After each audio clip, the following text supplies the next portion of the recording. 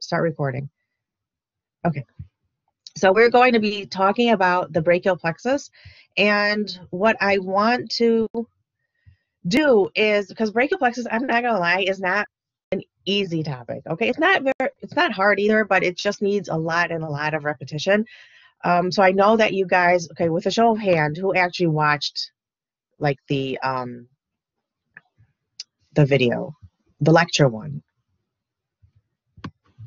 I'm trying to. Okay. I think most of us did because we had a quiz on it last Friday. Etiquette quiz. Okay. So this is just going to be like, going over it very quickly before we move on to like the videos and so on. And this is a topic that when I was a student, honestly, if I knew that I would have been teaching it, I may have been, maybe I would have paid a little bit more attention. Usually I give the lecture when we were on ground. So again, pay attention, folks. You never know 20, 30 years down the road from now what you'll be doing with these lectures, okay? So with that being said, I'm going to go ahead and just share this. Share application.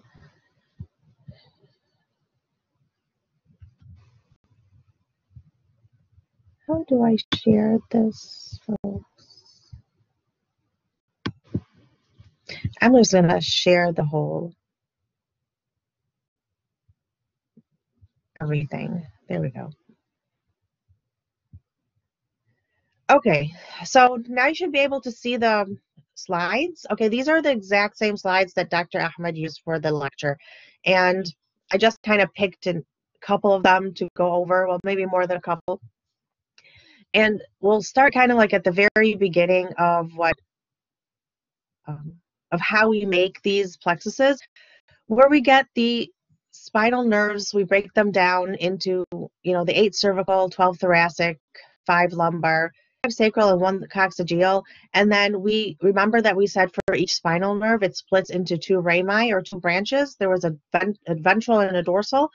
The ventral rami are the ones that are going to be making all of these plexuses that, including the brachial plexus that we'll talk about today. The dorsal ones, those just basically go to the skin and muscles of the back. Again, when you talk about a brachial or any plexus, you are going to be saying that, it's the ventral rami of, in this case, of the brachial plexus, C5, 6, 7, 8, and T1. Okay, so the first thing, in my opinion, in any plexus is to know like how the breakdown is. So you have the roots, trunks, divisions, cords, and then branches. And there's this mnemonic that I was able to pull out. This is the G-rated mnemonic. You guys can go ahead and, Google, I guess, the R-rated ones, but this is the one that I could share in a public setting.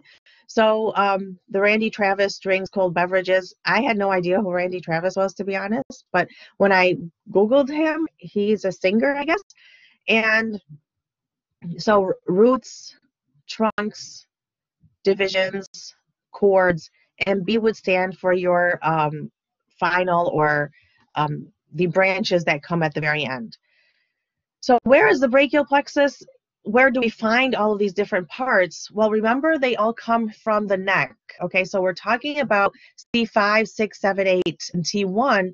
So the majority of these roots are actually in the spine, or in the cervical spine, and then they will start branching out. So you'll find the roots, trunks, and kind of like these divisions too. They're found in the neck and in the upper part of, either want to say the shoulder if you're going from up here, or in the axillary area if you're kind of going from down there.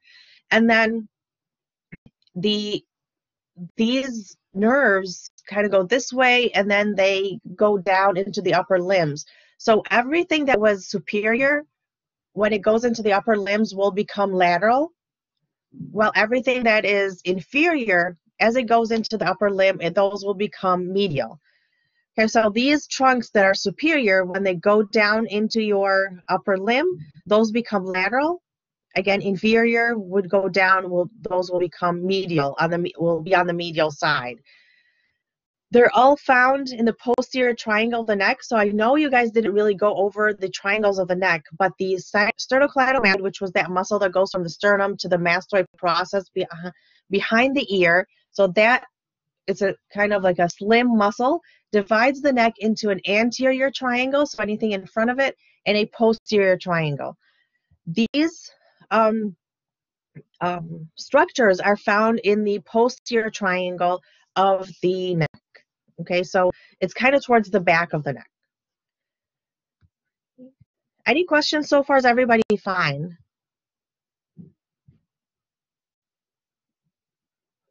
You folks here?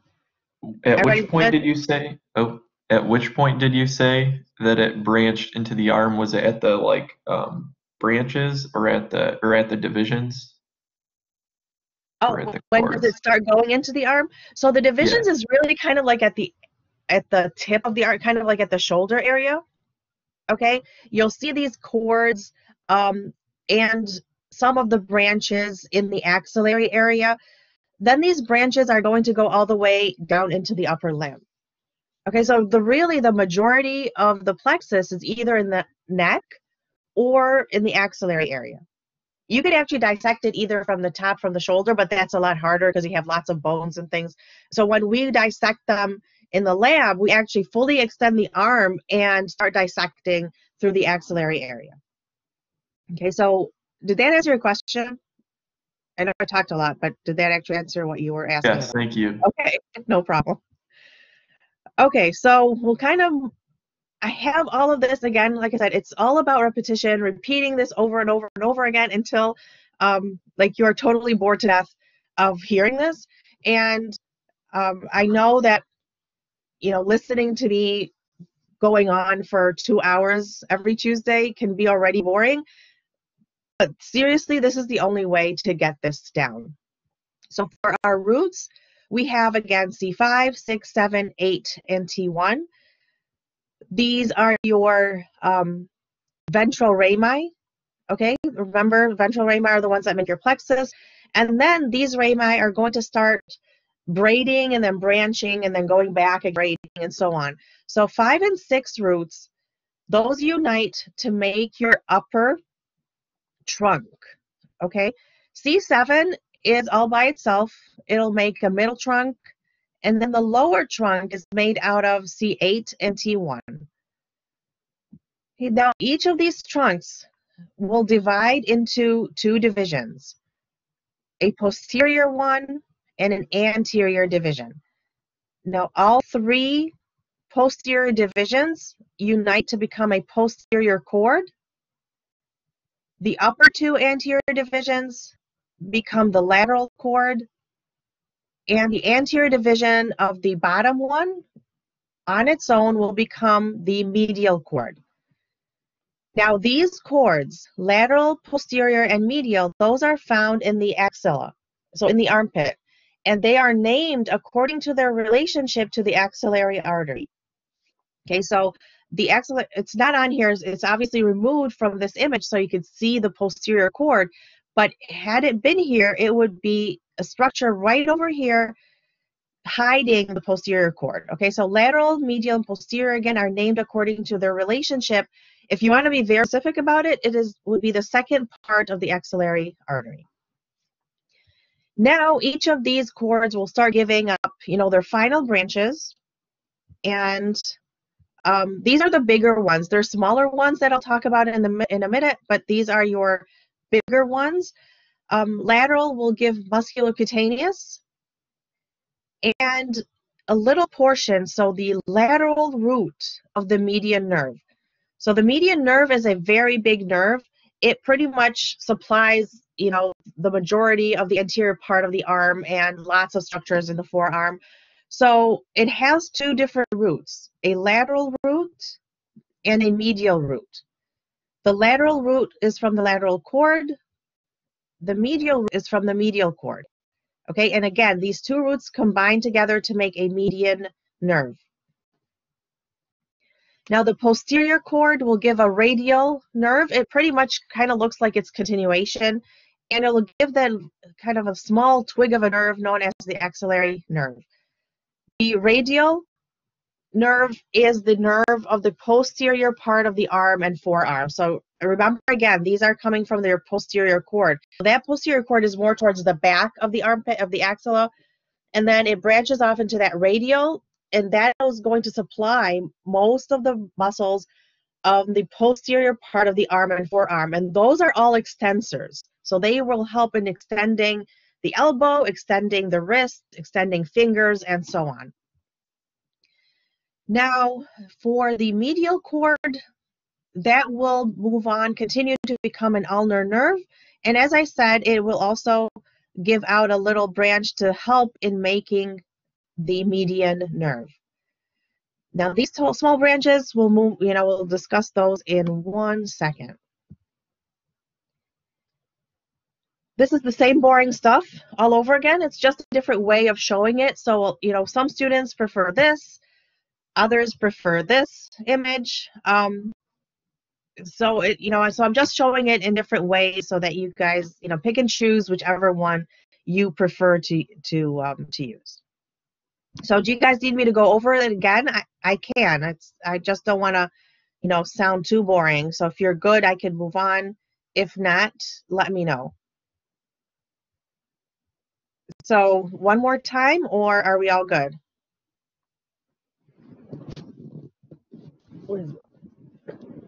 I think we're good. You're good? Okay. I'm good too. Okay, perfect. Okay, so we already mentioned that the lateral, medial, and posterior cord are according to their relationship to the axillary artery, and here you could see the cords up here, and then they start giving out those their branches. So here is your lateral root and medial root to become the median nerve. You could also see the ulnar nerve coming from the that medial cord.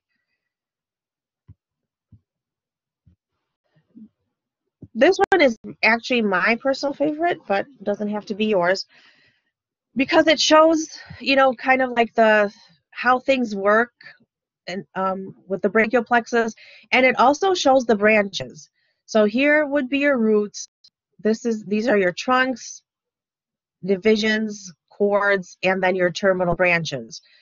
And it shows the branches out of each part of the brachial plexus. So for the roots, you get a little, these little contributions from 5, 6, and 7, and those are going to make the phrenic nerve. So there is a saying in science that C5, 6, and 7 keep the phrenic. What was the saying? Okay. Okay, I can't remember what the saying was, but there is one. If it comes back, I'll let you know. But anyway, the 5, 6, and 7 so make the phrenic nerve, and the phrenic nerve is the nerve that innervates the diaphragm. Okay, so this nerve is an extremely important nerve, and you can see that this actually comes all the way from the neck that supplies the diaphragm, that is that muscle between the chest and the abdomen. So this nerve is pretty much, it's kind of like a long nerve, because again, it'll have to go all the way from the neck down to the abdomen. Does anybody know, if anybody took like an embryology class, know why the diaphragm gets its supply from the neck? Why doesn't it just get its supply like from the thoracic spinal cord? Any idea?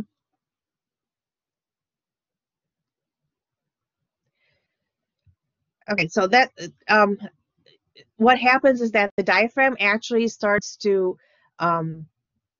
in embryo or in the fetus, the diaphragm used to be all the way up here in the neck, and then it descends down into its position as the lungs and the heart are developing. And that's why it kind of pulls down its nerve supply with it as it's descending. Okay, so again, the nerve supply of the diaphragm comes all the way up from the neck, C5, 6, and 7. The trunks, we have the suprascapular nerve and a little tiny nerve known as the nerve to subclavius. There are no branches from the divisions, which is nice. And then we have these little cords. The lateral cord will give out a lateral pectoral nerve. musculocutaneous, and the lateral branch of the median nerve. The posterior cord will give out axillary and radial, which is the biggest of all of these branches, but it also gives us a couple of smaller branches like the superior and inferior subscapular nerve and the thoracodorsal. Medial cord gives out medial pectoral, medial cutaneous nerve of the arm and of the forearm, and then continues to become the ulnar nerve. So these two nerves, medial and lateral pectoral nerves, those are going to supply the pectoral muscles. So pectoralis major and minor, and they are named according to their origin. So you see lateral comes from the corresponding lateral cord, medial from the medial cord. But as they descend down into the chest area, they crisscross over each other. Okay, so they kind of decussate, and then at the chest, they change their orientation. So medial actually becomes lateral and lateral becomes medial. So when we're looking at the video, I actually don't remember at which level they show the nerve, but when we were dissecting in the actual lab, we would dissect the medial lateral very close to where they innervate the pectoralis muscles, and at that point, the lateral pectoral will be medial and the medial pectoral will be lateral because, again, they crossed over and changed their orientation anatomically speaking.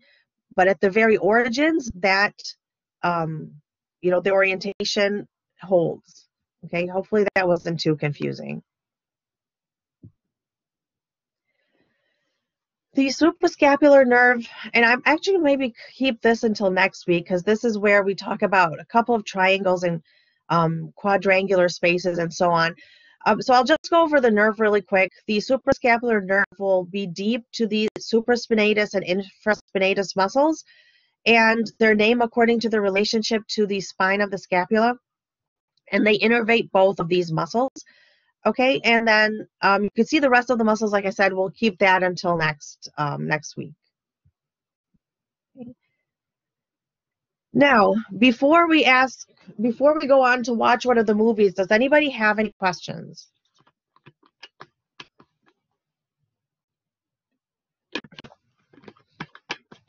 No? Oops, what am I doing? No? Okay, so we're good.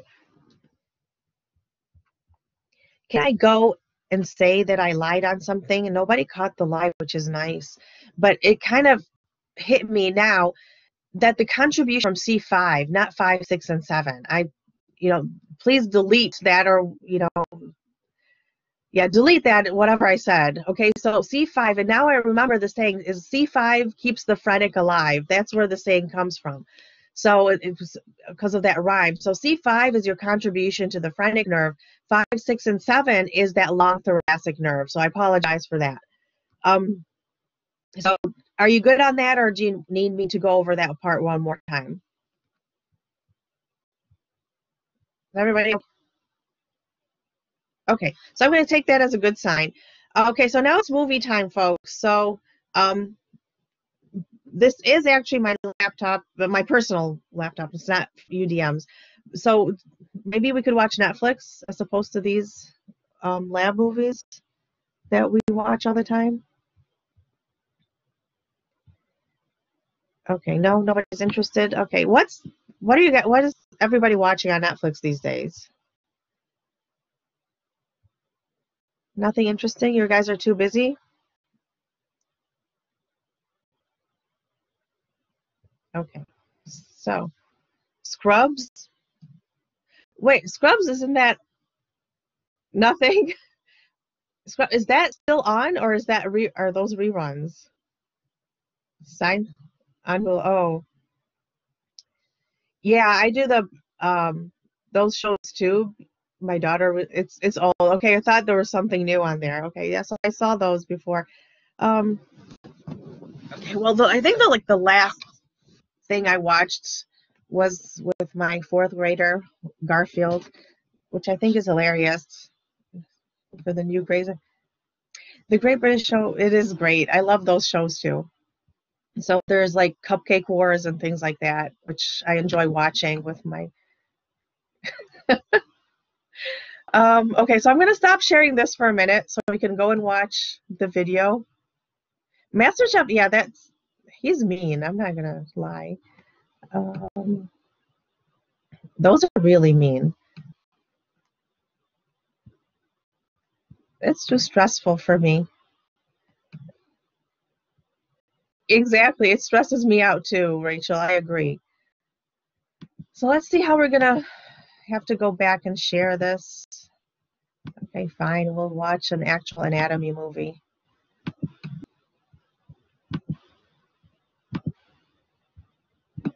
I have not watched those. I have no idea what those are. Maybe I'll put on my list whenever I have time. Okay, so while this video is loading, a disclaimer here, this is an actual cadaver. Can we watch Shrek? I wouldn't mind, but I don't think, you know, since we're actually recording this, I don't think the students will, you know, like that on the recording. Maybe later. We'll hang out after class and do that. So the, like I said, this is an actual cadaver. It's basically the upper limb, okay? And you might find other structures surrounding the upper limb, but I just want to make sure that you are kind of mentally prepared at what we're going to be looking at. So here we go.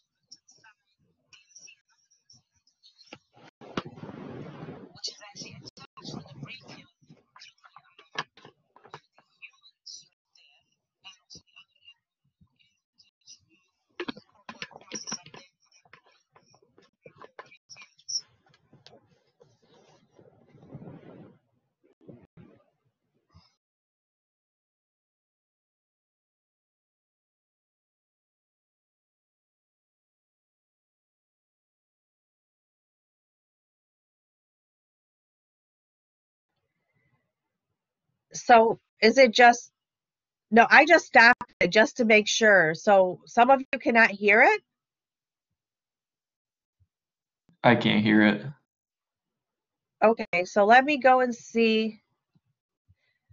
Well, I'm glad somebody said something. Okay, let me just take it all the way back up and try to reshare this. Hold on.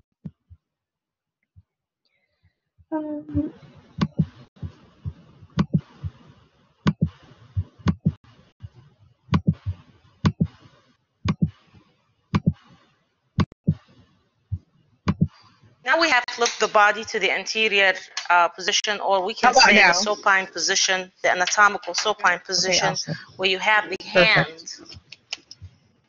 forced or actually made up this direction. That's called the supine position. So we can also look at the muscles that are present on the anterior compartment of the arm. And these are going to be the biceps muscles, which have the two heads here separated. And if you turn it a little bit to the side, you can see another muscle underneath, which is actually attached to the brachial, to the humerus right there. And also the other head will go and attach on the coracoid process up there, and that would be coracobrachialis.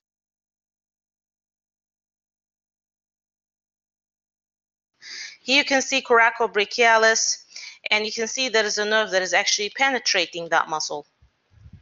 And if we follow these nerves right here, you're going to see they are actually coming, this nerve is coming from the brachial plexus, and most probably this is going to be the musculocutaneous nerve.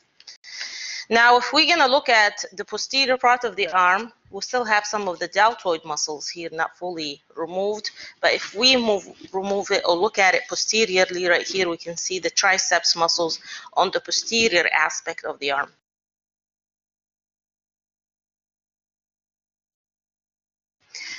Now we're going to have a quick look at the brachial plexus area right here, and you can see the scapula has been detached, so that gives a little bit more flexibility to look at these different structures of the brachial plexus. And one of the most important things that will help you to identify the brachial plexus area is identifying the M shape. And here I am holding the M shape. You can see that these nerves are making the letter M. The most superior one will be the musculocutaneous. The middle one will be the median nerve, and this one will be the ulnar nerve. And that will be making the abbreviation MMU. MMU. M for musculocutaneous, M for median, and U for ulnar nerve. And if we're going to look right here, we're going to see there is a blood vessel, a thick blood vessel, is actually going above the M formation right here. Is going in between, is going actually posterior to the this branches of the brachial plexus, and is continuing on to the arm. So that portion right here will be actually a continuation of the subclavian artery, which will become the axillary artery at the area of the axilla. Then it will become the brachial artery at the area of the arm.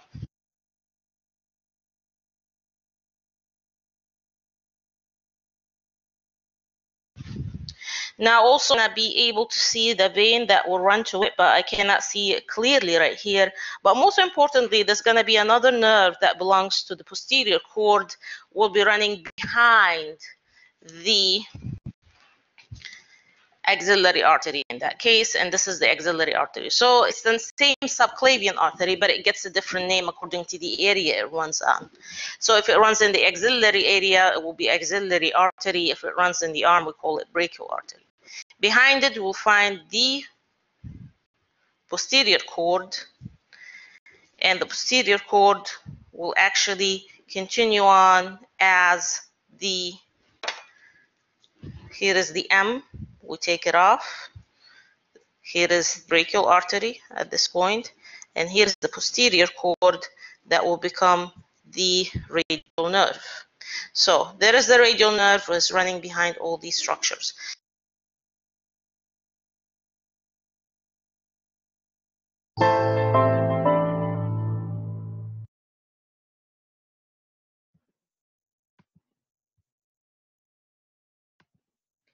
Okay, so any questions about that video?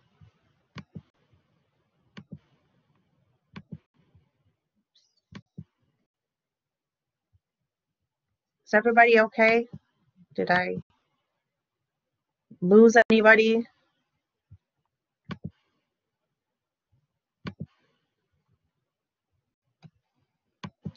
Okay, I just thought because I clicked something, I thought I got kicked out of the meeting. Okay, so let me go back here. Okay, so there are other couple of videos that we watch about the brachial plexus before we move on to the blood vessels of the upper limb. So one more, let me make sure that I share this correctly so you can hear it.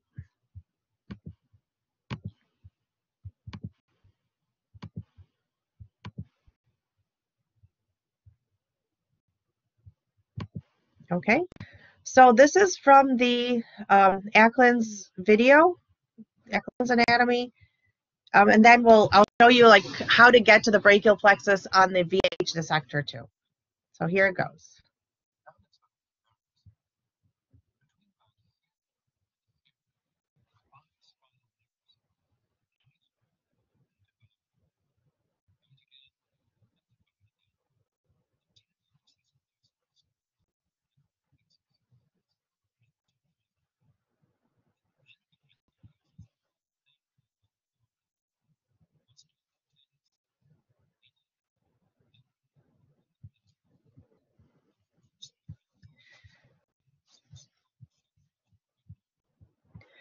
Folks, are you seeing the blackboard or are you actually watching the video?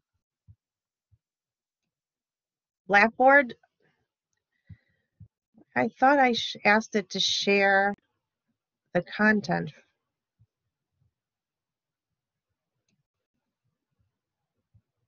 Nerves.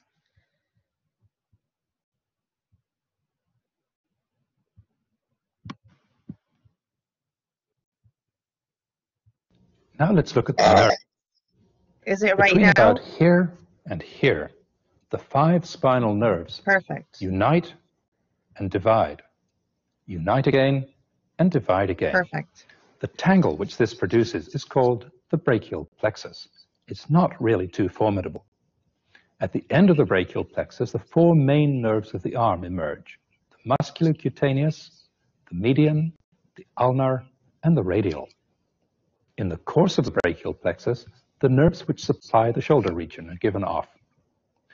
We'll look at the main components of the brachial plexus first, then at the local branches. Here's the brachial plexus, with several of its small branches removed, so we can see the big picture. We'll also Okay, so what you're looking at right here, this all used to be covered by a bigger muscle called the pectoralis major. So the pectoralis major was dissected, and what you're seeing down here is the pectoralis minor and the clavicle and the deltoid muscle. That the deltoid muscle is the muscle that kind of gives you the contour of the shoulder. So I just wanted to point out that in order to find the parts of the brachial plexus, you have to remove the pec major, which is not even showing in the video, and then you'll see here as he dissects the pec minor. remove pectoralis minor. Here are the 5 roots of the brachial plexus. They are in fact ventral rami of their respective spinal nerves. They emerge, as we've seen, from between the anterior scalene and middle scalene muscles. The top 2 roots join, and the bottom 2 join, and the middle one, C7, stays alone. These 3 big units are called the 3 trunks: upper, middle, and lower. Each trunk divides. Here's one of them dividing into an anterior and a posterior division. Of the 3 anterior divisions, the upper 2 unite, and the lower one stays alone. The 3 posterior divisions all unite, as we'll see in a minute. Once that's all happened, there are again 3 big units now called cords: lateral, medial, and posterior. They surround the axillary artery. The lateral cord divides to become the musculocutaneous nerve and 1/2 of the median nerve. The medial cord divides to become the ulnar nerve and the other half of the median nerve. This arrangement produces an M-shaped pattern of nerves: musculocutaneous, median, and ulnar. Now let's see the posterior cord. We need to remove the medial cord, the lateral cord, and the artery to get a good look at it. Here's the posterior cord all by itself. Sometimes it starts dividing before all 3 of its posterior divisions have united. Its principal branches are the axillary nerve, which we'll see again, and the radial nerve. Now that we've looked at the main components of the brachial plexus, let's look at the nerves which supply the muscles of the shoulder region. Some of these arise from the cords of the brachial plexus. Some arise in other ways. Let's look at the ones that arise from the cords first. We were looking at a simplified dissection before. Now we'll see the details. The medial cord gives rise to 1 local nerve, the lateral cord to 2. The one from the medial cord is the medial pectoral nerve. It's one of a pair. Here's its partner, the lateral pectoral nerve, which arises from the lateral cord. The pectoral nerves supply pectoralis major and pectoralis minor. Also arising from the lateral cord is the musculocutaneous nerve. It supplies 3 upper arm muscles, one of which we've seen, coracobrachialis. The other 2 we'll see in the next section. The posterior cord, here it is again with all its branches intact, has 4 branches. The axillary nerve runs round the neck of the humerus, along with the posterior circumflex humeral artery, to supply the deltoid muscle and also teres minor. The subscapular nerves, an upper and a lower, supply subscapularis and teres major. The thoracodorsal nerve supplies latissimus dorsi. Now let's see the shoulder muscle nerves which don't arise from the cords of the brachial plexus. Of these, one is the branch of a trunk, two arise from the roots of the brachial plexus, and two aren't part of the plexus at all. Arising from the upper trunk is the suprascapular nerve, which supplies supraspinatus and infraspinatus. Arising from the C5 root and passing through the middle scalene muscle is the dorsal scapular nerve. It supplies the rhomboid muscles. Arising from the C5, 6, and 7 roots, the long thoracic nerve emerges through the middle scalene muscle, runs deep to all three trunks of the brachial plexus, and supplies serratus anterior. Trapezius gets its nerve supply from the spinal accessory nerve. Lastly, levator scapulae gets a private nerve supply from the nearby roots of C3, 4, and 5.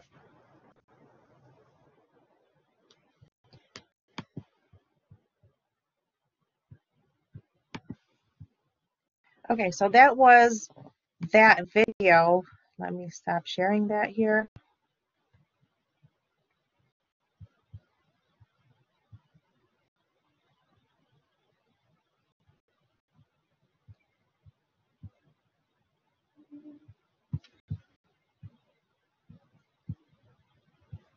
Okay, so the rest are for the blood vessels. So let's go to the VH dissector. Any questions before we do that, though?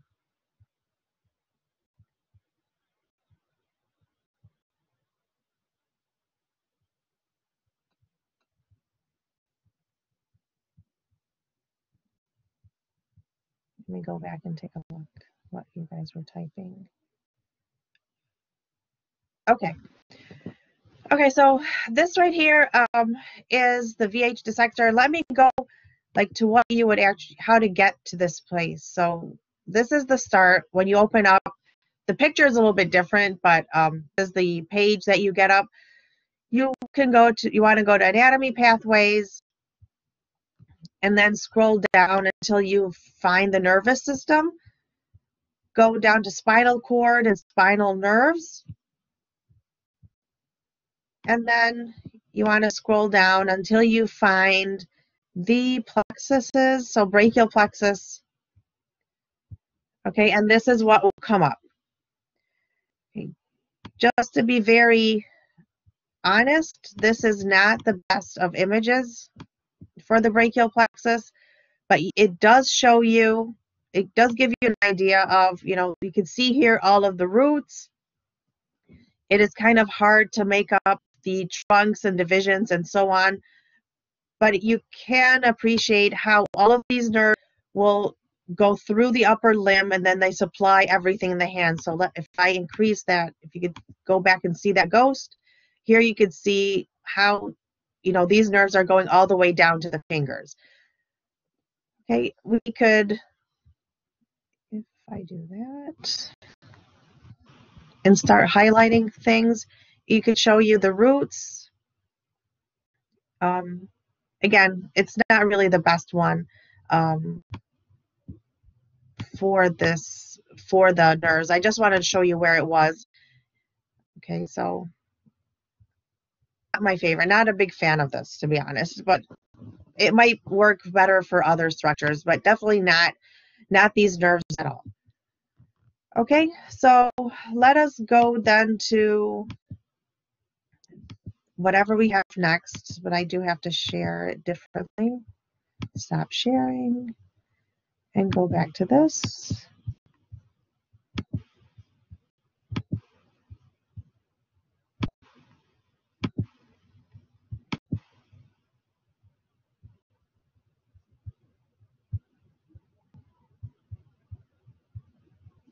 Okay, so going back to where we stopped. So any questions about the brachial plexus before we move on to the blood vessels of the upper limb? If anybody has questions, if you can unmute and feel free to ask.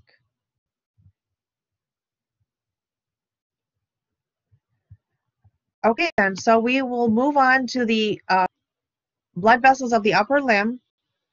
And I know we're not talking about the heart, but I feel like to better understand where the subclavian arteries are coming from, it is kind of important to discuss the parts of the branches off of the arch of the aorta. So the arch of the aorta will give off the brachiocephalic trunk, and from there we branch off to a right subclavian artery and a right common carotid. So that common carotid will go up on the right side of the neck, while the right subclavian will enter the upper limb. Moving on to the left side, we have the left common carotid and the left subclavian, and those originate directly off of the arch of the aorta. On the right side, though, again, we have that little extension. So the heart is on the left side of the chest, and it could directly give off a left common carotid and a left subclavian. But it can't give a right common carotid because the right side is all the way over here. So what it does is it gives out that little extension, and that again is your brachiocephalic trunk. That little extension kind of goes, gives it a hand to reach the right side of the body, and then the brachiocephalic branches off to the right common carotid and the right subclavian. And the brachiocephalic gets its name from brachium, which is the upper limb, the arm, and cephalic, which is head. So the trunk is actually telling you what it would branch into: a brachial artery, or to the brachium and to the cephalic area. Okay, so I just brought in this model to kind of emphasize or to show the different origins of the right and the left subclavian arteries. And then these subclavian arteries will enter, will go down there, and it keeps on changing its name depending on where it is in the body. So there, right here, is the subclavium. It goes underneath the clavicle, and that's kind of, where the name comes from. And when it reaches the axillary area, it'll change its name into the axillary artery until it reaches about the lower level of teres major, and that's when it becomes the brachial artery. The brachial artery goes through the arm and then branches till it reaches the elbow, and then it branches into the radial and the ulnar arteries. So here are some of the branches of the brachial. You can see here, and the axillary. So you can see here in the axillary area, it gives out an anterior and posterior circumflex humeral arteries. So these are basically two arteries that are going to hug the upper part of the humerus, hence the name anterior and posterior circumflex. So it goes around humeral artery, and they anastomose, mean they meet each other, and they help in the arterial supply of the shoulder joint and the surrounding structures. Okay. It'll also give off a branch known as the deep brachial artery. The deep brachial has another name, and that's known as the profunda brachii. So remember when, how you say, like, oh, that is very profound, that's a profound statement, or that's deep. Okay, so the profunda brachii artery, its nickname is the deep brachial artery. So if you see either one, these are not two different arteries. We're talking about the same thing. And the brachial artery keeps on going along the medial part of the humerus and then anterior to the humerus.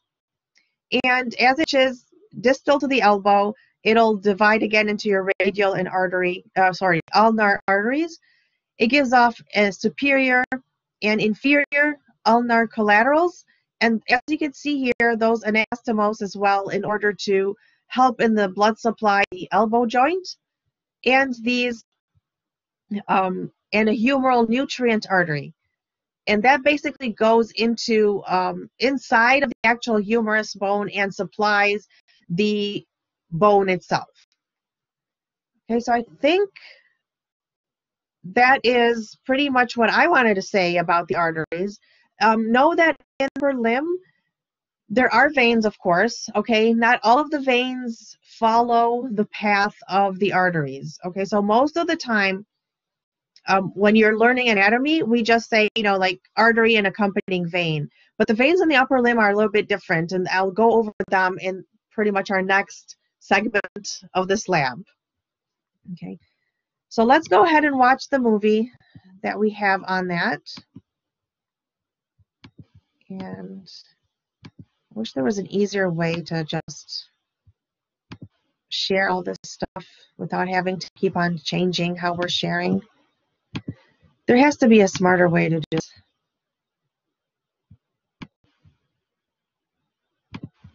go. We'll move on now to look at the arteries. In the dissections that follow, all the accompanying veins have been removed to simplify the picture. To get a good look at the artery as it runs from here to here, we need to remove pectoralis major. Now only 3 structures stand between us and it. Here's the artery, passing behind the anterior scalene muscle, behind the clavicle, and behind pectoralis minor. 3 names for one artery: subclavian, axillary, brachial. Let's see where it begins.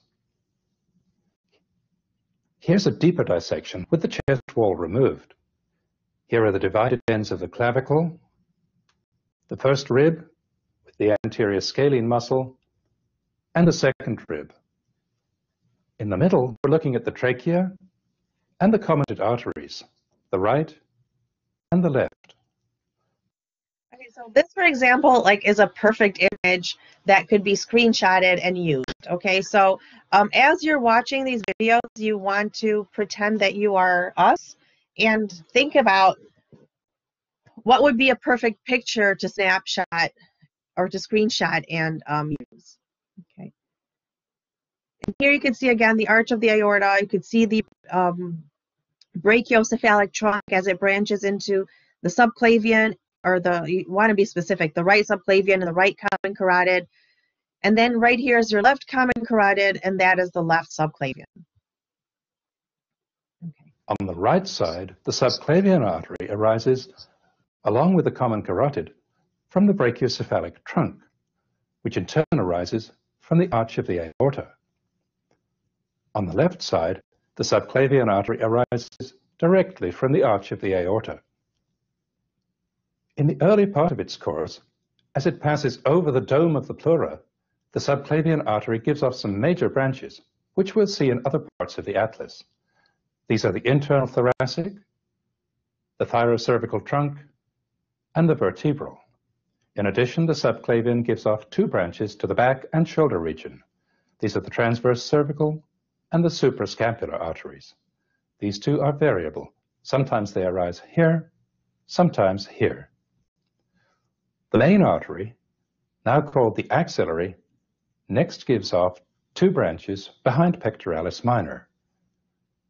They're the thoracoacromial and the lateral thoracic arteries.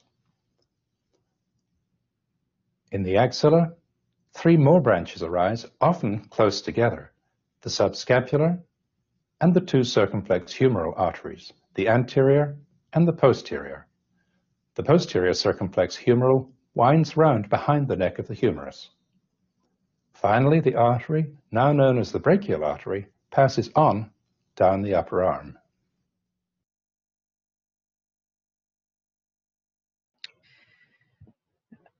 Okay, so he is done with that, and the last movie we have would be our last video is the veins. So I want to wait until we cover the veins together before we watch it. Okay. It is showing that my connection is poor, so if you guys cannot hear me well, just let me know. Maybe if I turn off the camera, it will be better. But if things kind of get really bad, please somebody let me know, okay? Just don't let me keep on talking here and you guys cannot hear me.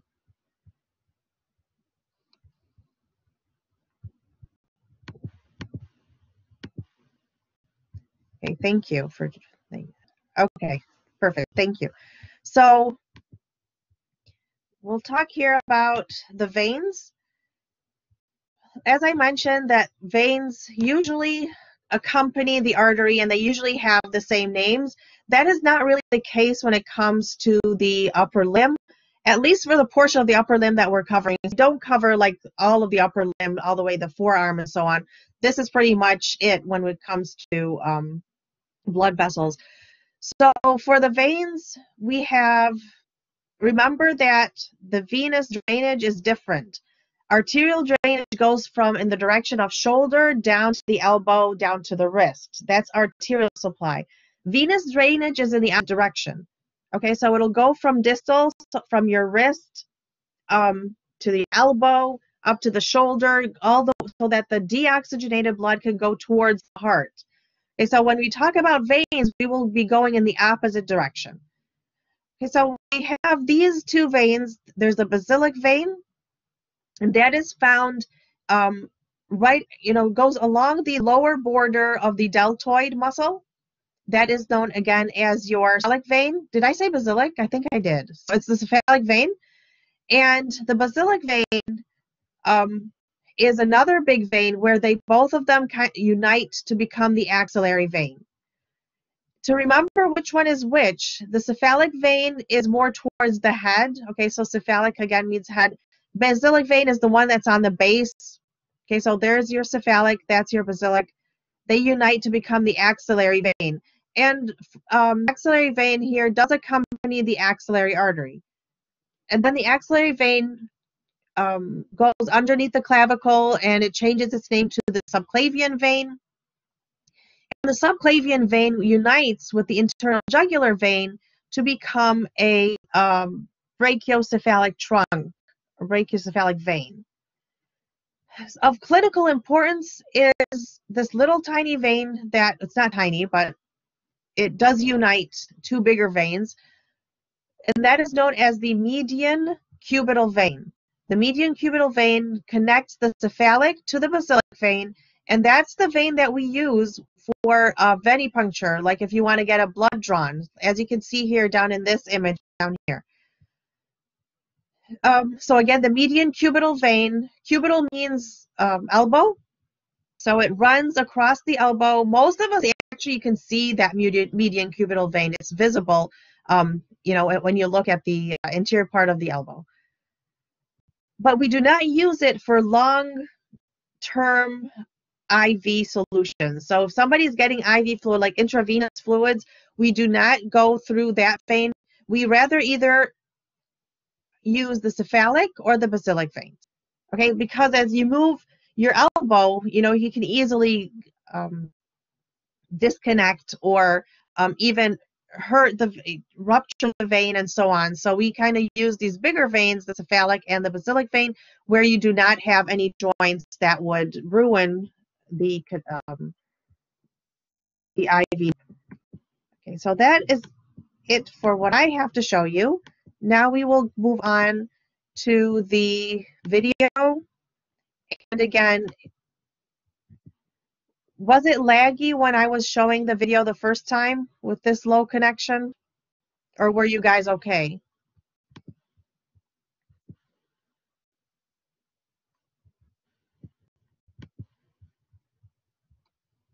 It was fine? Okay, thank you. So let's do it then. Here we go. Here goes nothing.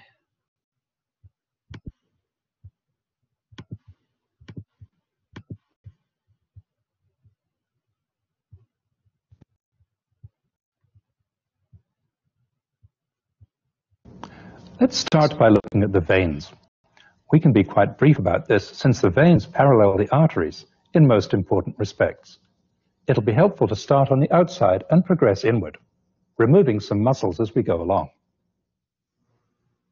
Here, in the groove between pectoralis major and deltoid, is the cephalic vein coming up from the arm. It's a vein that doesn't have an accompanying artery. To see where it's going, we'll remove pectoralis major. Here's the cephalic vein. Together with other veins from the shoulder region, it joins the main vein of the upper extremity, the subclavian vein. We'll focus our attention on this important vein.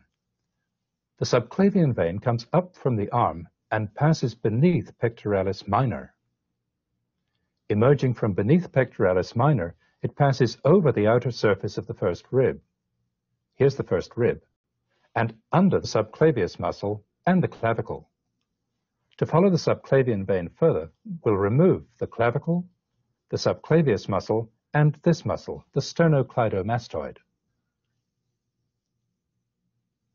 Here we are behind the medial end of the clavicle, which went from here, this is the cut end of the clavicle, to here.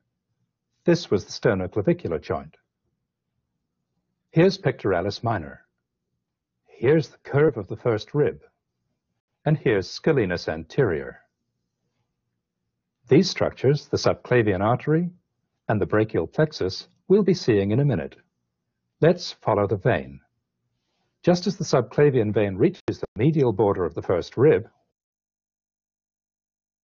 So I just paused this for 1 minute because I wanted to point out the differences between these structures, okay, so that you can see them here all in one picture.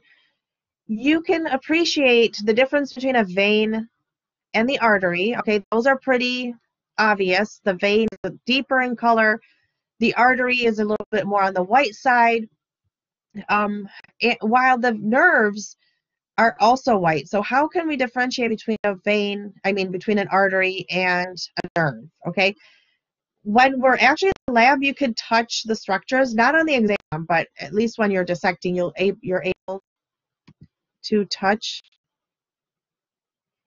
Is it fresh, meaning the cadaver?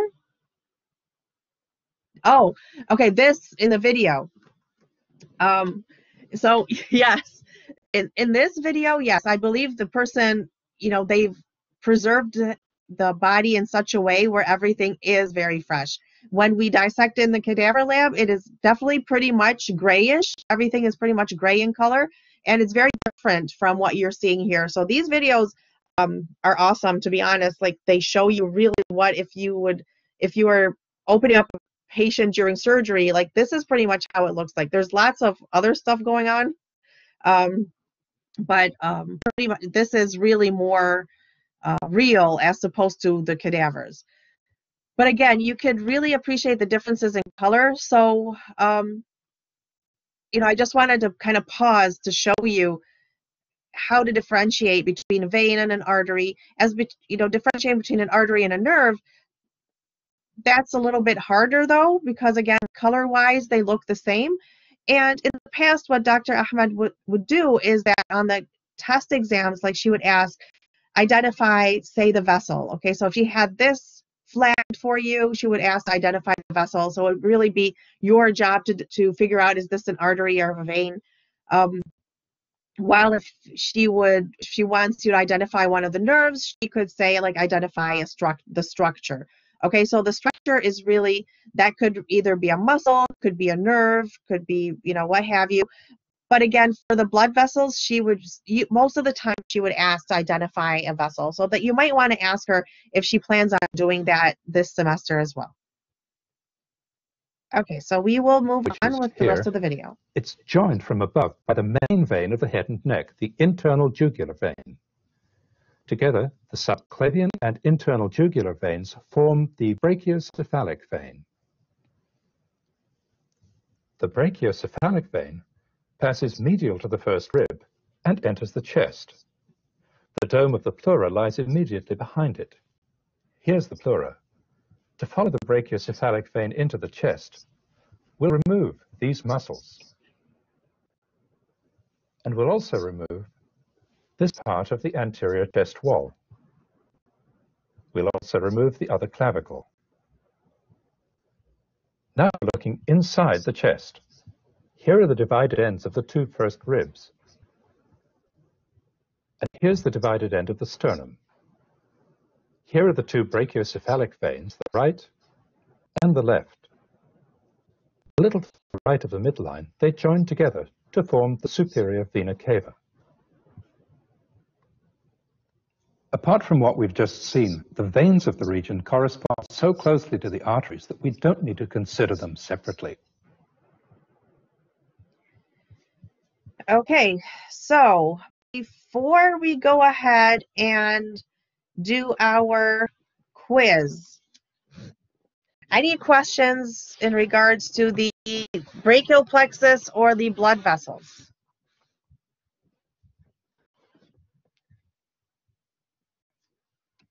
We are good? Okay. So for is what I'm going to be doing,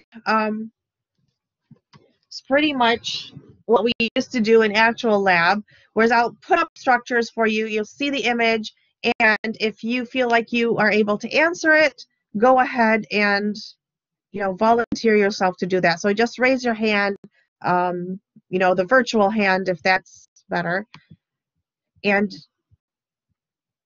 claim it as your question and go ahead and answer. So let me share that. Application, Chrome tab.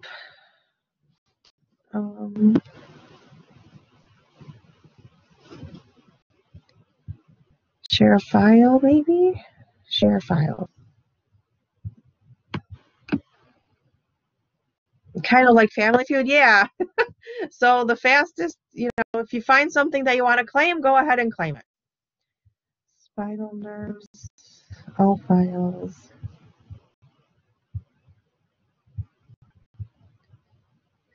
And I don't understand why you cannot share a Word document. Okay. Forget this way of sharing. Let me share it some other way. Oh, and I have to tell you guys, like, we have this setting for, so my fourth grader, school gave him like a laptop this big, and when they're sharing things on there, he can barely see. So his older brother set it up for him where the laptop is now attached to this bigger screen.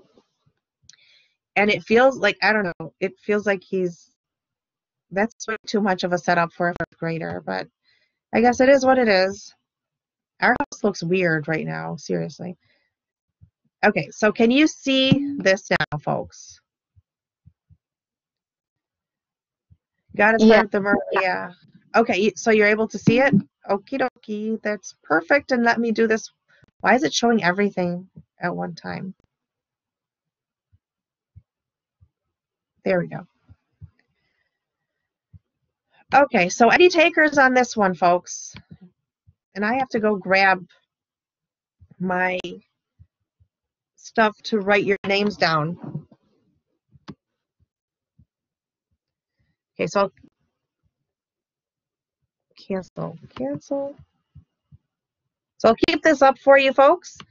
And while you think about who wants to claim 1 through 4.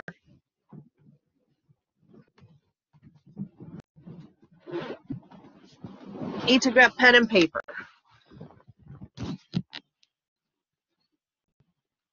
Dr. Dahlia, are you asking the names of the nerves that they're pointing at, or are you just asking for the certain sections of the nerves? So whatever was on your list. So if you guys have the list from last week, you would be so not individual nerves, if that helps. Okay, so let's get that a little bit, zoom in a little bit so you can see it better. Somebody's claiming this question? Yeah. Okay. So do I do 1 to 4, or how does it? Okay, so 1 and 2. These are 2 different plexuses. So which one is which? So 1, isn't that the cervical plexus, and 2 the brachial plexus? Yes, ma'am. You are correct. Okay, and I will get you 3 and 4 so you can see those. There you go. So what about 3 and 4? Go for it. State your name and your answer. So it's Noah Horvat, and is number 3 the lumbar plexus, and number 4 the sacral, or wait, yeah, the sacral plexus. Correct. Yep. So, okay, who was the first one that answered? Ha and Lee. Okay. Gloria Lee. Okay. So now over to 5 and 6. Any takers on 5 and 6? Okay. There's so many Number hands. 5. Oh, sorry. Oh, you can go. I'll take number 6. You can take this one. Okay, number 5. I think it's cervical enlargement. Correct. So was Anupam Patel.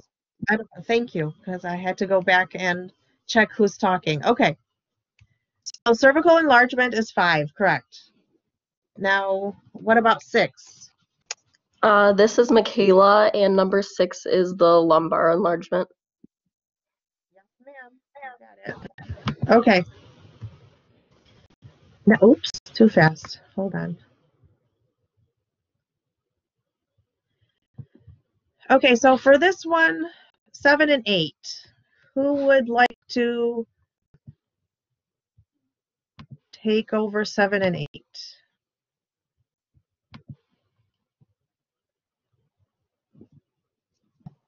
Is 7 the anterior median fissure? Yes, it is. Can I get your name? Michael. Okay. So 7 is the anterior fissure. What about 8? Is that the phylum terminally? Try again. The conus? The Conus medullaris, correct. Yep, you got it. Yeah. Conus medullaris. Okay, so I see a couple hands up, or heard a couple of hands up. So Mario, do you want to do 9 and 10? Yeah, let me go for it. Okay. So 9, that's the phylum terminale. Correct. And then 10 is the cauda equina. You got it. Yep. And please know that this is not really a high stress quiz, okay? This is more of us kind of talking together and making sure that we know the material from last week. So if there's anything that we forgot, we can go back and review it again. It's more of like a participation thing as opposed to me really quizzing students, okay? So, low stress levels. Okay, Saeed, go for it, Saeed. So 11 and 12. 11 is dorsal root and 12 is ganglion. The dorsal root ganglion, correct. So you would have, if this was a rain quiz, you would have to write in the whole thing. So dorsal root is correct and dorsal root ganglion is correct as well. Okay, any takers for 13 and 14? I think I got them. Okay, this is Tala. The Okay. 13, I think, is the ventral root or the rootlets, and then 14 is the spinal nerve. Yep, correct. So you are right. 13 is the rootlets. This part would be the actual root. You're absolutely right. Okay. And now I'm going to have to zoom in a little bit on these so you can see them better.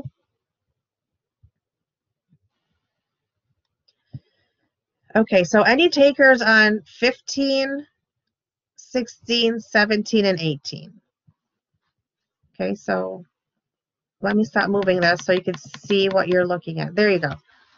So again, 15, 16, 17, and 18. 16, 17, and 18 are all related. So if you know one of them, you'll be able to identify the other two. Okay, state your name and tell us what they are. Is 15 pointing to dorsal sulcus? Correct?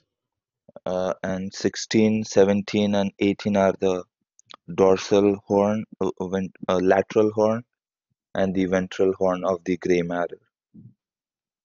That is correct. And you are? Anupam Patel. Oh, okay. Okay, so yep, you got those right. Now, just a little bit. Why does this move so much? Okay, 19, 20, and then somebody just take the rest because these are all related as well. Okay, so who is raising their hand? Is that you again, Anupam? Or is that no, that was me, Tala. Tala? Okay, did anybody else, before you answer, let me make sure, did everybody get a chance to, 1, 2, 3, 4, 5, 6, 7, 8. So there's one that did. Rachel, did you get any of those? Rachel? No, not yet. Okay, so there goes my pencil. Okay, so do you want to give these a try, or do you want to wait for another one?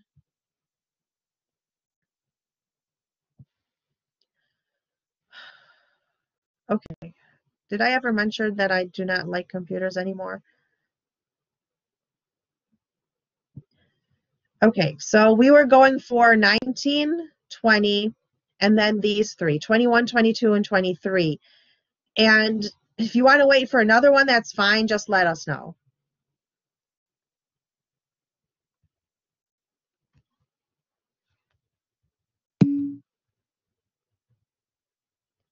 You'll wait? Okay. No one likes them anymore. I agree. Like, this is, electronics used to be nice, but not anymore. Okay, so any takers on these?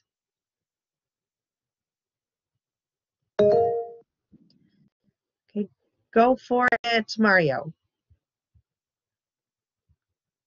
So 19? Is that the anterior fissure? Correct. Anterior median fissure? Uh-huh. 20? 20, I'm not too sure on. But I could try 21, 22, and 23.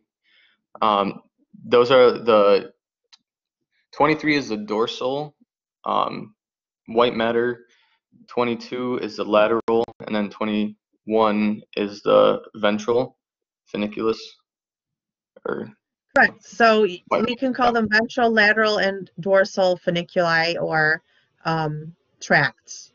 Okay. Okay. So yes, they're all part of the white matter. Okay. Any takers on 20, folks? Is Anybody want to? 20, okay. Go. Is Go ahead. 20 the gray commissure? It is. Yep. So that gray commissure, these fibers connect the right and the left sides together. The gray matter of the right and the left sides. So you'll find that some fibers have to cross over to the opposite side, and this is where the crossover occurs. Okay, so now on to our next one.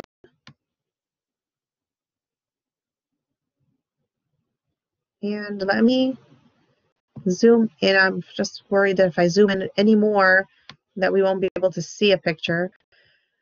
And just to help out, these are asking about meningeal layers. So, Dr. Dahlia, I have a question. Sure.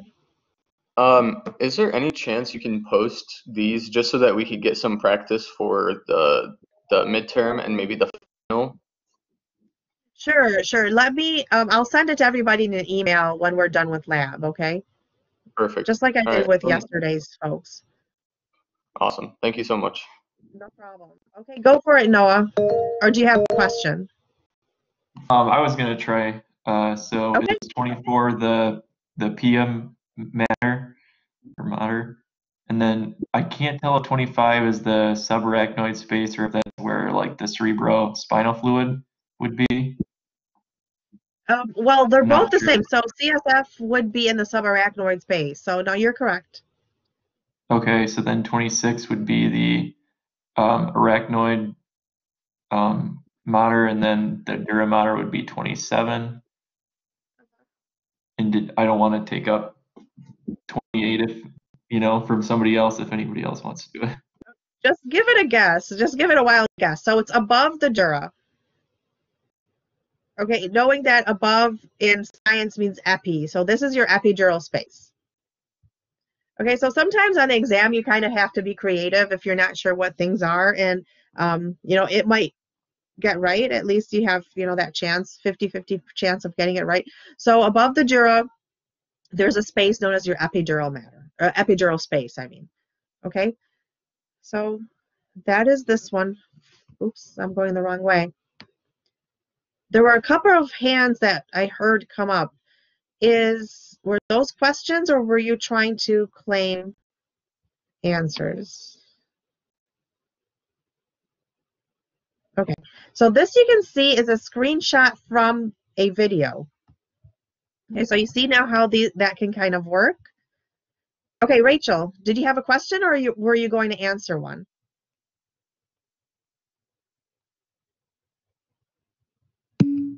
Answer. Okay, perfect. So I'll keep this up for a minute so you can kind of take a look at it and what we're looking at. Again, one of the few skills that I hope you adopt would be, before you answer a question, you look at everything in the view. So we've got bone, and this kind of looks like, you know, one of the backbones to me. And you have a structure in the middle with two things coming out of it. Now you want to name these two structures, and in order to do so, you have to look at the bigger picture in order to figure out which one is which. So hopefully I didn't give out too many hints, but can you name 29 and 30?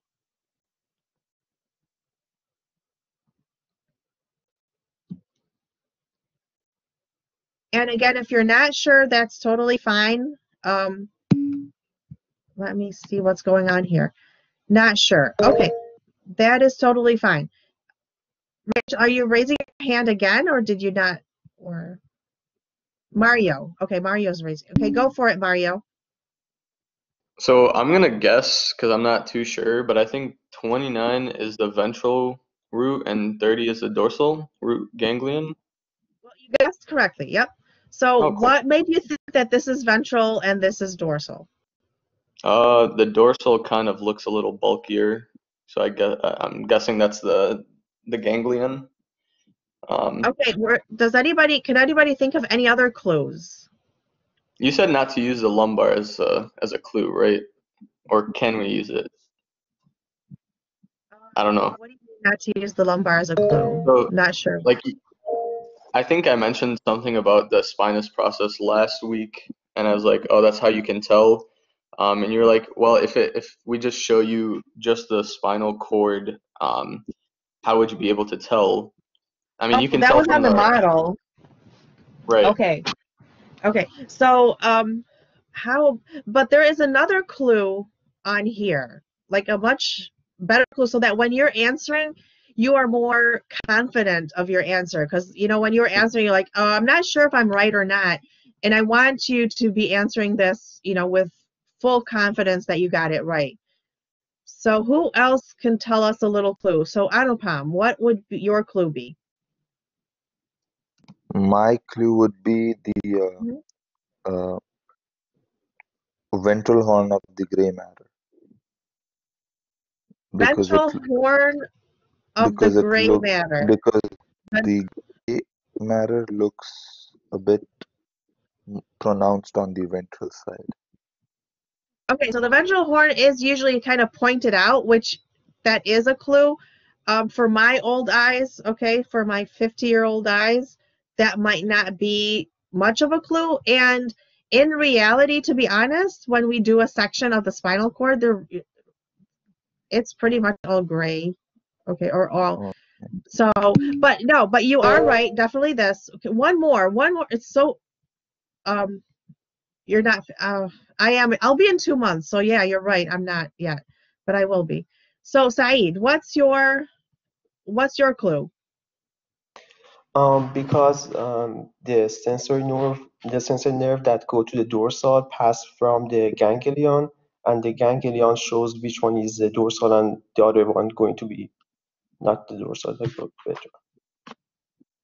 Okay, so you're all right. All of you are correct in using the ganglion and using the gray matter and such. But my clue was really that this is the body of the vertebra. So this would be ventral, and the spine would obviously be on the opposite side. Okay, so that to me seems like a bigger clue, but whatever works for you is totally fine as long as you get it right.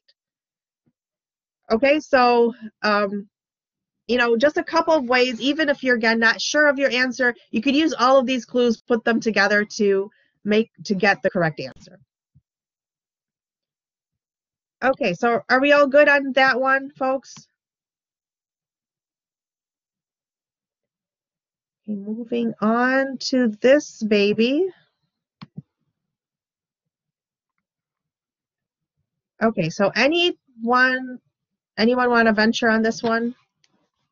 And remember, this is more of a participation quiz, so if you participate, even if you get them incorrect, that's not the point, really. The whole point is to learn, and we're discussing this together. So let us see who's got their hands up. So there's Saeed and Rachel. Okay, go for it, Rachel. Sorry, can you hear me? My mic was just I acting can. up. So I got 34. Is it the subarachnoid space? Is it? Yes, it is. Mm-hmm. Okay. And 31, the dura matter. The dura, correct? Okay. 32.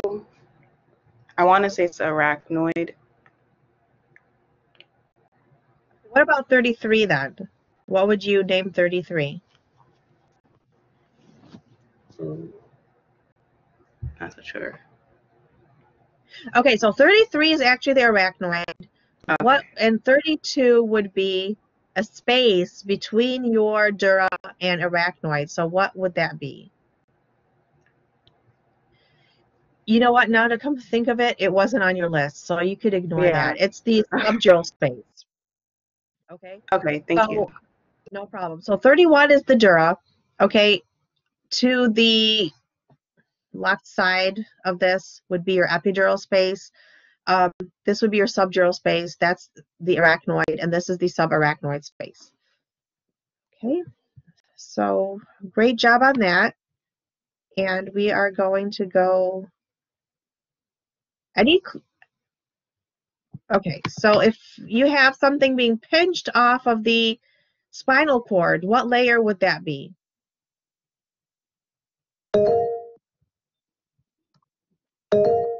Go ahead. Okay, so I remember there was Rachel, do you have your hand up again, or was it just not down from the last time? You do have, okay, so go for it, Rachel.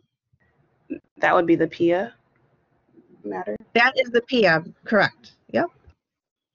Okay. And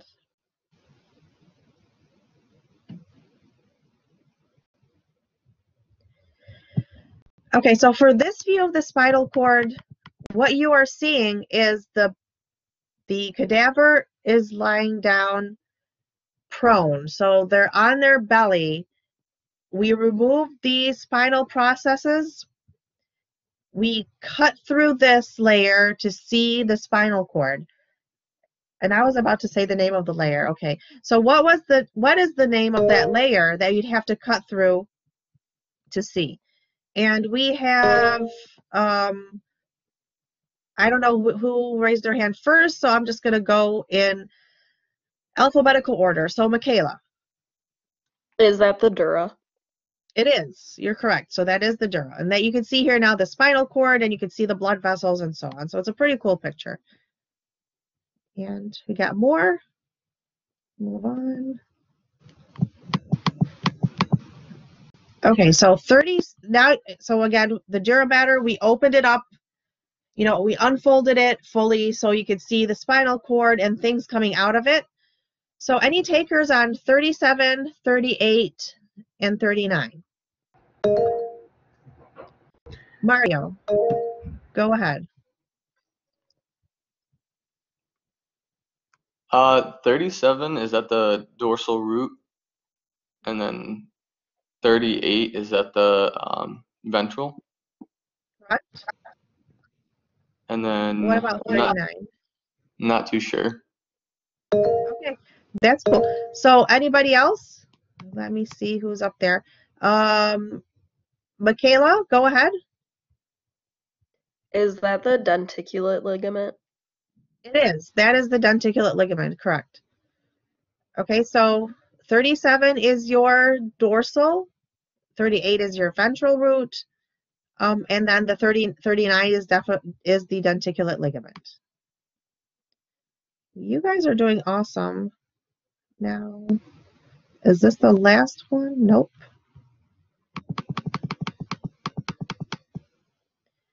Okay, can anybody figure out what on earth is this?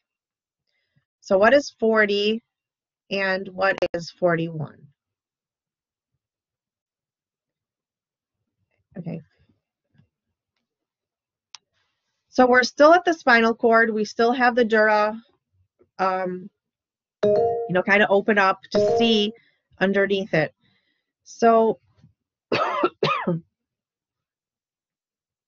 where did you guys go? How? Go ahead. Is 41 the cauda equina? 41 is the correct cauda equina. Yep, you got that. And what about 40?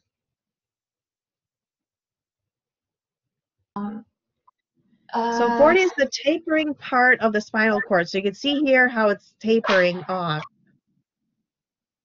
It kind of looks like a cone. So what did we name that? Oh, conus medullaris. Yep, you got it. Okay, perfect. Dr. Dahlia, Yes, sir. can you go? Sorry, it's Mario. Can you go back to that picture, just out of curiosity? Yeah, where would the phylum terminale be in that picture? Oh, sure. So what you would have to do, we can't see it on this one. You have to take all of those fibers and separate them in order to see it. So it'll come up maybe the next image or so, but I do have it up here. Okay. Yeah, there we go. Okay, so since you've asked, Mario, so okay, so this is the Is it the phylum terminale? the 48 is the phylum terminale for sure, but 47, it's kind of Is it hazy, the and I think conus medullaris? it is correct. Okay. Okay, so again, for the phylum terminale, in order to see it, you kind of have to pull that current away to see, that little thread in the middle. Okay, and that was my last image up here. Okay, so let me go back here, and if nobody has any questions for me, we are all set to go. Yes, Noah? Do you Noah? know what the structure format's going to be of the lab practical portion? Because I know that is probably coming up in a couple weeks. I'm just curious if you know. I honestly don't. Okay, if this had been, what we've been doing in the past, where we go in and red flag things in the lab cadaver, or the cadaver lab, I mean, I would be able to tell you how it would look like. But in this format, I have no clue. I know we're going to have pictures up here, but is it going to be multiple choice, or would you have to write it in? That's the part I don't know. So we'll be using pictures just like we've been using on our quizzes here. But are they going to be multiple choice, or are you going to be writing in the names so spelling would count? I don't know. Just make it participation. Yeah, let's do as long as you guys show up, you're good. Now that's for the quizzes, folks. Okay, so for these quizzes, as long as you're here and we're discussing and we're good. Oh, this is all on tape, isn't it? Shoot. Okay. But anyway, that's pretty much what these quizzes are for, to make sure that the students are participating and are learning. And from how you've been answering, I could tell that you guys, are good on the spinal cord. So when I ask you now the brachial plexus, I'll be able to tell if you got that down or not. But the actual test, you definitely have to. That's something you want a stock document about. Okay. So any other questions? Yeah, Dr. Dahlia. So you said you were gonna email